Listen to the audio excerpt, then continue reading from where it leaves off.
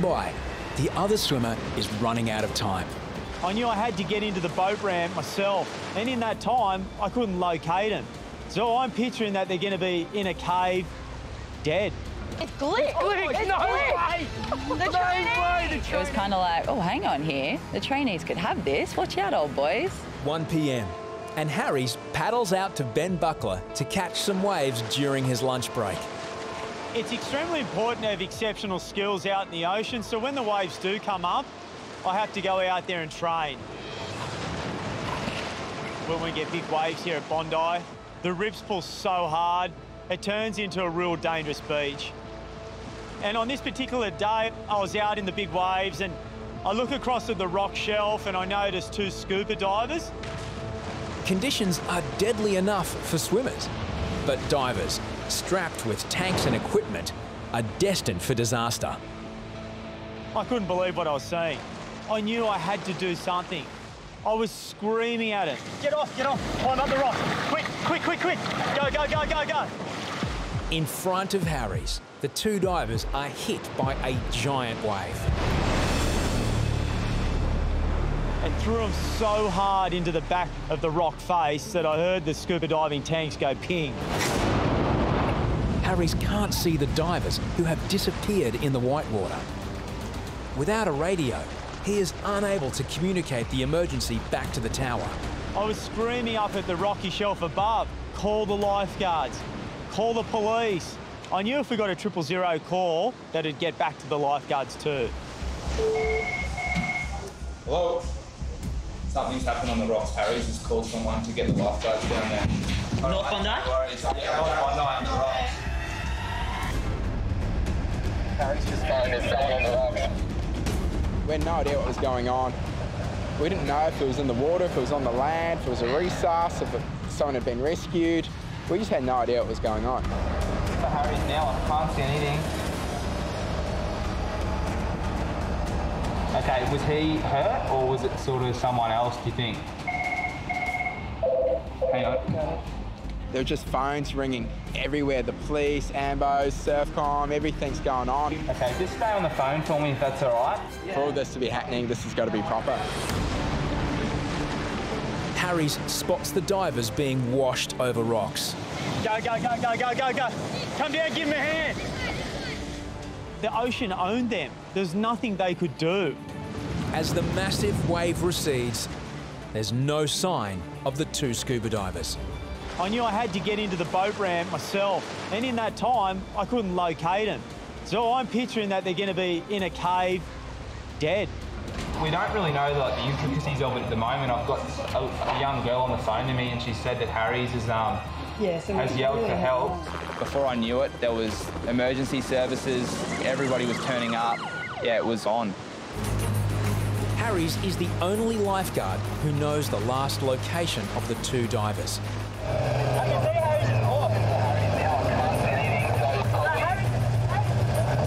Someone took me behind. We could see a rescue board tucked up against the boat ramp. That's when I got in the buggy, got the defib in there, and I drove along the road and around the houses. Harrison heads to another access point. I saw 2 guys sitting there in wetsuits and dive tanks and 2 cops just interviewing them. After trying their luck entering the surf on one of the biggest days of the season, the 2 divers are lucky to be alive. What are you doing scuba diving today? Just checking it out, man. My eyes were just going from them to the 10-foot surf and rocks, back to them, then back to the 10-foot surf and rocks, and my brain just couldn't piece it together what I was actually seeing.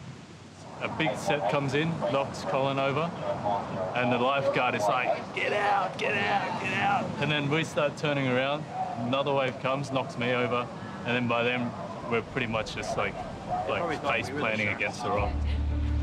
Harries finally makes it ashore. You know, I had this immense amount of frustration and anger in me, thinking how could they have done this to themselves, and then there was the sign of relief that, you know, they are alive and they're out of harm's way. That's 20 years working down here, and I've never seen that. It was like the situation you 2 are in. I've lost my voice from screaming. And I seen that 10-foot wave hit you guys. It's just like a pinball. across the rocks. And I know how easy it is to lose a life, and that's as close as you're going to get. The incident has cost emergency services thousands of dollars. I can't even begin to comprehend what they were thinking, let alone if those guys got in the water, they wouldn't have come out alive. There's so much water moving, you wouldn't even be able to see your hand in front of your face, let alone being able to see Dory or Nemo or... What's Nemo? Bruce. The rip at North Bondi runs out to sea like a rapid once the swell gets overhead high. When it's a big swell and it's pushing in there, it's very dangerous. The swell today is 3 stories high and the rip is in overdrive.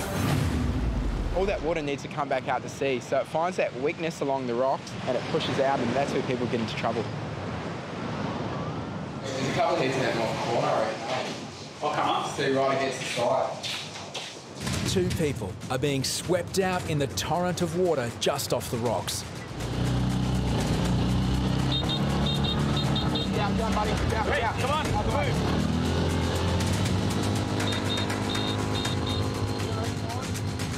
Compare it to grand final day for a lifeguard. You know, you do the training during the week, try and keep fit, you go for paddles. Then when that swell comes, you have to do a rescue, you kind of have to put all that training into practice. Yeah, you'll have to go out. Corey paddles past the first swimmer and heads for a woman further out.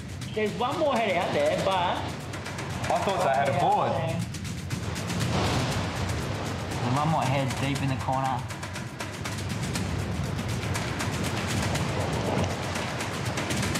As Corey approaches the swimmer, he gets a surprising response.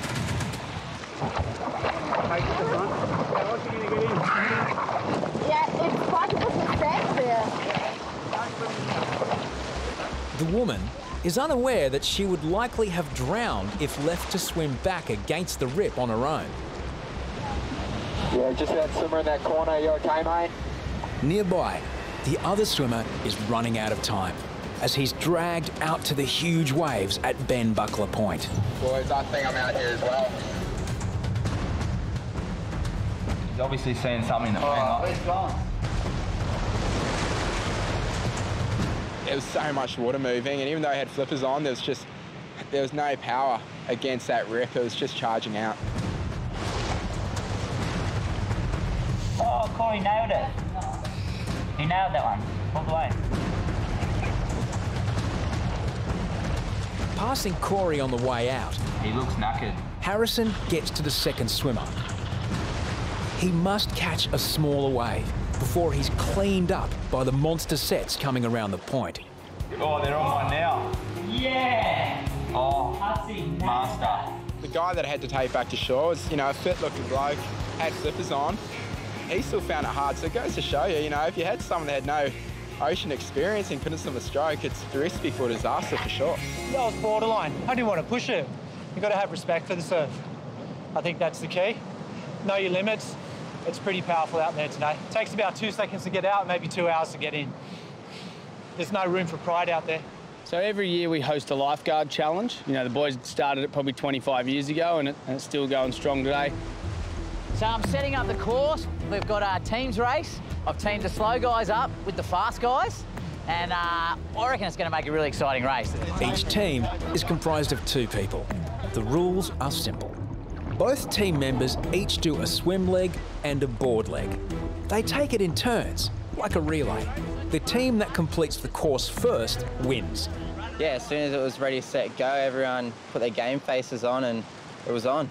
3, 2, 1, go! Boys are off and racing. Deano in front. Ryan and Glick, the 2 grommets. Yeah, that's not a bad team, eh? For Bondi's trainees, there's no better way of proving themselves than by beating the big guns in the Lifeguard Challenge. The best way to impress myself to Hoppo, the boss, is to do my absolute very best and cement my place into the lifeguard service. I tell you what, the pace on that race was so fast. Like, these guys wanted it more than anything else. The first leg, we went around the cans and as we're coming in, Everyone was trying to just get as far in because if something comes, you want to be on it. Many of the lifeguards are former Ironmen, champion swimmers and ex-pro surfers. The trainees have little chance against these veterans. But someone forgot to tell Glick. Glick got a wave straight away on the board and everyone's going, where did he come from? It's Glick. Glick, no way! The way! The trainees just come through on a wave. Trainee Glick has caught everyone by surprise, coming out of the water first. Go, Glick! But here they come. At the end of the board leg, I was very surprised that we were out in front. It was kind of like, oh, hang on here. The trainees could have this. Watch out, old boys. Glick's teammate, fellow trainee Ryan, has the chance to cause the biggest upset of the season. If the trainees, Ryan and Glick, win this, it'll be pretty much unbelievable because they'll be beating some big names, especially Ryan. He's fresh as, so I'd like to see him win. I did have a couple of looks back as I was swimming and I saw that the guys were slowly catching me and I was worried about him getting a wave. And then I think Maxi and Azza actually got a wave and Azza landed on top of me. Oh, no way.